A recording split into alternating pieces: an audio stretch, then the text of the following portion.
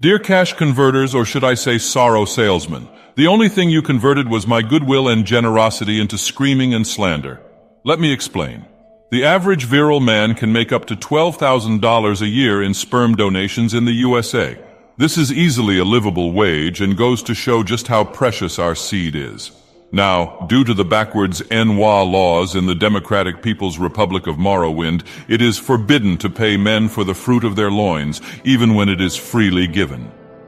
Anyway, long story short, I bought at least $20,000 worth of man magic into this cash converters, and they had the audacity to refuse me immediately without even taking one sip. It reminds me of watching netch farmers having to throw their leathers out rather than sell them due to price fixing in our corrupt system, and now I know exactly how they feel. The spilled specter of spunk now haunts this place, and I will not be returning. 1 star, and only because they let me use their refrigerator to store my goods while I inspected Warhammer figurines in the shop down the road.